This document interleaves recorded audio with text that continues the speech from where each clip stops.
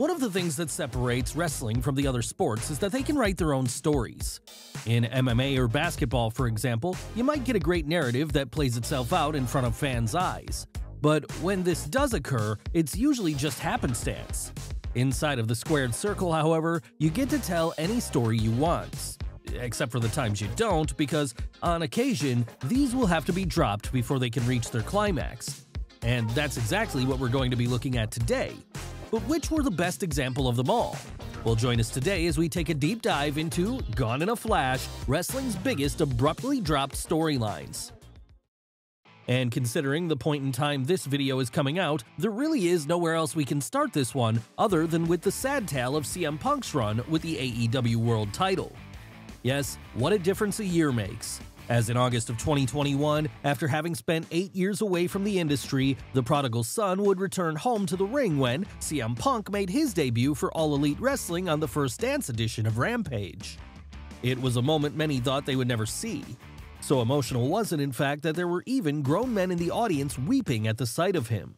And for the next year following that, those fans would get everything they dreamed of as the voice of the voiceless had classic feuds against the likes of Eddie Kingston, Hangman Page, and MJF.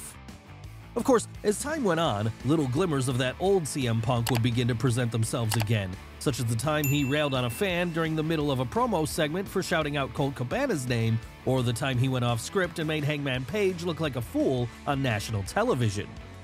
And at this point, despite him by then being the AEW World Champion, many began to worry that maybe, just maybe, Phil Brooks hadn't changed as much as he claimed he had.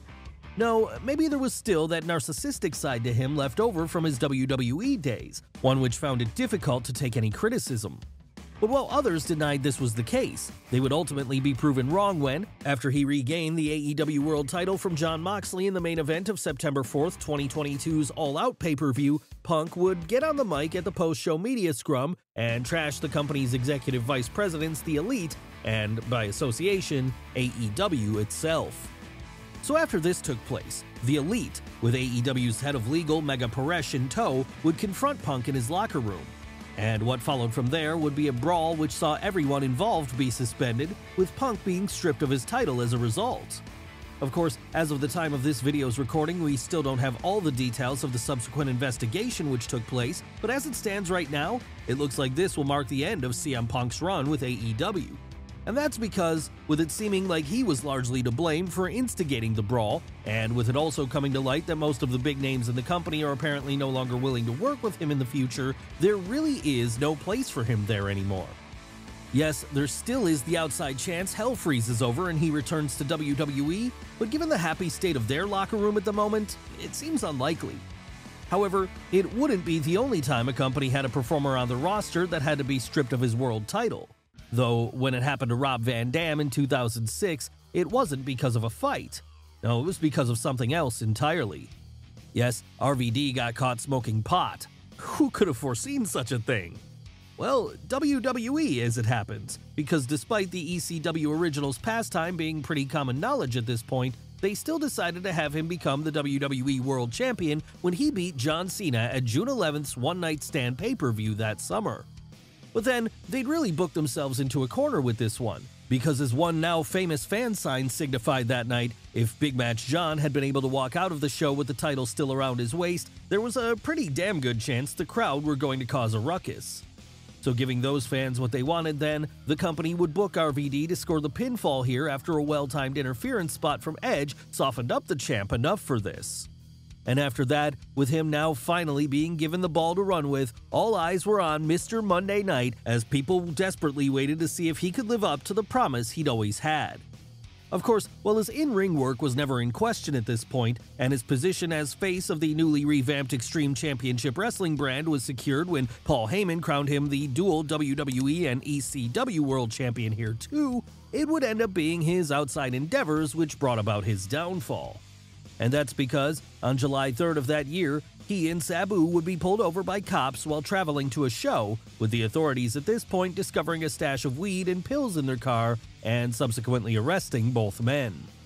And given this was right as Vince McMahon was starting to take his company in a more PG direction, the idea of his champion being busted for drug possessions was something he couldn't have. So feeling he had no other option then, he'd suspend RVD and Sabu for 30 days and strip the former of both of his belts, with this marking the last time Van Dam would ever get a sniff of the top prize in the industry. But given this one was partially a result of WWE's hand being forced, we can forgive them for dropping the storyline cold at this point. What we find harder to forgive them for, however, is abruptly ending one which took place years later in 2020, as it was then that, right before the world went into shutdown, the hottest angle on SmackDown was the unlikely love story of Otis and Mandy Rose. Yes, take a schlubby-looking guy and a hot girl and put them together. It's a tale as old as time, and one pretty much every American sitcom was built on at one point. But how did this one come about exactly? Well, after having professed his interest in her over the weeks prior, Otis would begin helping Mandy win a number of her matches. And while at first she appeared to be disgusted that he was coming anywhere near her, eventually she would get to know the real him and would come to grow fond of his antics. This then led to the two having a date on the Valentine's Day episode of the Blue Brand that year, a date which was going well until Dolph Ziggler got involved and tried his best to steal the girl away for himself. And as the weeks went on from there and Dolph continued to interject himself in the situation, it would be revealed that Rose's real-life best friend Sonya Deville had actually been working with the show-off this whole time, with the intention being to split the two up as she felt jealous about all the attention Otis was getting. Ultimately, though, this plan would not work, as having completely fallen for the big man by now, Mandy Rose would finally kiss Otis at WrestleMania 36 Night 2, signifying that, from this point on, they were an official item. That said, with the world being in shutdown and there being no fans there to react to the moment, it took much of the shine off of the whole thing. And as the weeks and months went on and Vince McMahon became less enamored with the idea of pushing Otis as a big singles star, he would decide to end the whole love story between the two and move Mandy onto other things instead. But at least it got a big payoff, right?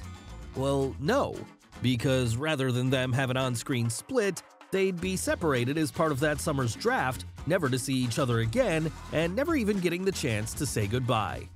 That said, at least they can take some solace in the fact that they weren't the only WWE couple around this time to never get a proper on-screen split, and that's because just a few months prior, in December of 2019, Liv Morgan and Lana would have a relationship that was over so quickly, many people forgot it even happened. Of course, it did happen though, as after having been missing from TV for a few months, Liv would return on the December 30th episode of Raw to gatecrash the wedding of Lana and Bobby Lashley. And the reason she was doing this was because, according to her, she and the ravishing Russian had been lovers prior, and she wasn't willing to give the relationship up so easily. But given the fact that this relationship had never been hinted about on TV before, it seemed to come out of nowhere. So with few being interested in the story, it would quickly start fading into the background after just a few weeks. That's not to say Liv and Lana wouldn't feud though. No, with Rusev and Bobby Lashley by their respective sides, in fact, they would enter into a series of battles over the following weeks and months. But after that initial period, the idea that the two women in the story had once been lovers would be quietly dropped, never to be referenced again. And that's probably for the best, to be honest, as with Vince McMahon still writing the show at this point, it likely would have ended poorly for everyone involved. And speaking of McMahon, he himself was involved in a dropped storyline some years prior to this. However, in the case of McMahon's $1 Million Mania, it was low fan interest that killed the angle. Of course, we can all hear you asking already, how could the idea of Vince McMahon randomly calling a live fan on Raw every week and giving them $1 million fail to draw any interest? Well, while it may have seemed like a good way to boost stagnant ratings at the time, the whole thing would be marred by uncharacteristic production woes from the get-go, with Vince at times looking like an elderly man trying to figure out how to use a phone for the first time. On top of that, the few times he did manage to get through to someone, he would either be met with fans who didn't know the answers to his questions, or voicemails of people who weren't at home. And on one particularly notable occasion, the boss would even get rickrolled on live TV in a moment he almost certainly didn't understand. So with the whole thing quickly turning into a disaster then, and fans tuning out in droves, it was decided that the plug would be pulled at this point. The only question left then was how to best end the story. Well, if you were Vince McMahon, the way to do this was to have him be on stage on the July 20th episode of Raw, ready to give away more money, only for the stage to then collapse and bury him underneath the rubble. Then after this, As he was being attended to by doctors, we'd get the hilarious moment of him gruffly calling out to Triple H, "Paul, I can't feel my legs!" Who was responsible for destroying the stage? We would never find that out in the end, because at this point, the angle would be dropped like a rock and no reference would ever be made to it again. Is it disappointing? Sure. But given how much the whole thing sucked, it's understandable why WWE just wanted to move on from it. But when it comes to our next example, well, that can't be blamed on the company wanting to drop it. No, instead this one had to be cancelled as one of the performers was leaving. What are we talking about here? The brief feud between Dean Ambrose and Nia Jax, of course.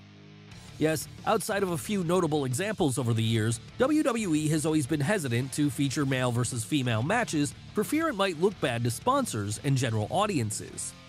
That said, as time has gone on and more people have grown comfortable with the idea of the whole thing, there have been incidences where they've tested the water with this again. And one of the most notable examples would come on the January 28, 2019 episode of Raw, when Dean Ambrose and Nia Jax ended up having a stare-down in the middle of the ring. At the time then, the plan was for this to lead to a match between the two. After all, Jax was one of the most physically imposing women on the roster, and so if it was believable that anyone was going to be able to beat up one of the men, it would be her. In the end though, the initial planned bout between the two at a house show on February 22nd would instead have to be scrapped when the State of Arkansas Regulatory Board refused to let it go ahead. And while there was still a chance another bout could have been booked for a later date at this point, the chance would soon pass everyone by, because with his contract running out and him having no interest in signing a new one, Ambrose would leave WWE 2 months later. Of course, since then he's gone on to have great success as Jon Moxley, the ace of AEW and the former IWGP United States champion over in Japan. So with it looking unlikely he'll ever return to New York again at this point, the chances of this match ever happening are slim. But the same can't be said for another angle which was dropped cold back in 2006, because with Luke Gallows now being back under the WWE banner once more, there's always the chance the company could revisit the fake Kane storyline. What was this one? Well, in the summer of that year, an imposter version of the Big Red Machine would begin appearing on TV, continually confronting the real one in an attempt to prove that he was better than him. And when the two had their one and only singles match at July 26th's Vengeance then, he would actually be vindicated in this, as here, the genuine Kane would end up eating the pinfall after just 7 minutes. So with fans left wondering who was powerful enough to beat Glenn Jacobs at his own game, the question began being asked, who is under the mask? But while it would later be revealed that it was in fact Luke Gallows, you would never have known this if you were only watching TV. Now, if you were just doing that, then all you would see is Kane cutting the angle short when, the next night on Raw, he'd attack the imposter during a backstage segment and throw him out of the building, with the whole thing never being referenced again from there, just like so many other angles on this list. Why did this happen? Well, it seems Vince McMahon just didn't really feel like the whole thing was working, and so once again, cutting his losses, he'd drop it before fans could get any kind of resolution. Yes, as we've seen a few times now, if the boss didn't like something, it didn't matter if fans were invested or not, because at the end of the day, WWE TV was all about his entertainment. But that only makes our next example of a dropped angle even more surprising than as, with his juvenile humor being well documented, it's amazing he didn't want to go any further with Curt Hawkins and Tyler Rex's stripper gimmick. How did this one come about? Well, after debuting on the main roster in 2012, the duo of Hawkins and Rex would find themselves struggling to pick up any wins. So after being told by Booker T, then SmackDown general manager, to step it up if they wanted to keep their spot, the two would decide that the best way to do this was by debuting a stripper gimmick in August of that year. Needless to say though, this one did not go anywhere, though the reason wasn't because management weren't into it. No, it was because just 1 week later, Tyler Rex would request and be granted his release from the company so that he could go spend some more time with his family. And just like that then, the 1 week odyssey of the SmackDown strippers was over, with fans forever thereafter being left to wonder how it would have gone if it had been allowed to continue. That said, maybe it was for the best that they never got to see what happened next, because when it came to our next entry, even the little fans did get to see of the brand-to-brand invitational showed that the booking team didn't always know what was best for business. How do we know that? Well, in 2020, after receiving repeated criticism from fans about the fact that their own brand extension didn't make sense because wrestlers were just appearing on the other show whenever they felt like it, WWE would try to address the issue with a special rule.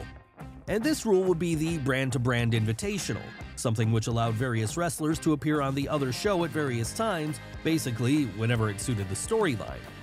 Unfortunately though, when WWE tried to explain the rules to the whole thing on their website, it felt so convoluted that few even understood them. And even those who did understand would quickly begin pointing out inconsistencies once they discovered they were regularly being broken on TV after just a few weeks. So with people in power behind the scenes deciding that the whole thing was more trouble than it was worth at this point, the brand-to-brand invitational would be unceremoniously dropped, and the idea that some wrestlers could just go visit the other show whenever they wanted to was carried on quietly, even if it didn't make much sense within the fiction of the show. But it wasn't as if this was the only thing on WWE TV around this time that didn't make any logical sense, because while the brand extension was trying its best to be logical, hidden away in a dark room somewhere in the bowels of the building, Aleister Black was doling out promises that all his cryptic ramblings would eventually make sense once his Dark Father was revealed. Yes, with him being in many ways a modern version of The Undertaker, it only made sense that Black would also have a higher power he was serving too, one who was quietly pulling the strings from behind the curtain. And this would first become apparent to the audience when, in early 2020, his moody backstage segments began speaking of this mysterious figure. Of course, given how much the company had botched his main event run by that point, many fans of Black were left excited by this, as it looked like, finally, he was going to get the big storyline push he deserved, and maybe it would even lead him to the main event scene. And after weeks of teasing then, we would ultimately see him return to the ring, when on the May 21st, 2021 episode of the Blue Brand, the lights would go out and he'd appear in the squared circle, from there laying out Big E and costing him an Intercontinental title match. Why had Big E been the target here, and what connection did he have with Aleister Black's Dark Father? Well, sadly, despite this being the big question coming out of that week's SmackDown, fans would never end up getting an answer, because just 2 weeks later, the Dutch Destroyer would be released from his contract as part of a mass wave of firings. And sure, while he has since gone on to find some success as Malachi Black over in AEW, his WWE fans are still left wondering to this day what exactly would have happened with the Dark Father angle had it continued. But that's not the last example of a dropped storyline we have for you today, because while she now also works for AEW, it was back in the WWE days of Maria Kanellis that her forgotten storyline would occur, and that was the time there was a mystery as to who the father of her child was. Of course, the father was and is her husband Mike Bennett, but while Bennett and Maria were an on-screen couple at the time she fell pregnant in 2019, things would play out differently there, as after apparently growing tired of her husband's inability to get the job done and win a match, the newly pregnant Kanellis would announce to the world that he was not the father of her baby. So the next question then was, who was the father? Was it someone else on the roster who she had a prior association with? Was it someone from another company they'd both worked in, such as Ring of Honor or New Japan, who was waiting to make their debut? Well, in the end, it would prove to be none of these, at least as far as we know, because after weeks of teasing, the whole thing would be dropped when both were released from their contracts in April of 2020. Yes, budget cuts were the culprit behind a lot of dropped angles at this point, but at least with this one, we would later get an answer, albeit not officially on screen. No, instead, we'd have to settle for the word of Maria Kanellis, as she has since claimed that the storyline would have concluded with the discovery that Mike Bennett was the father all along. So there was at least a happy ending planned, if nothing else.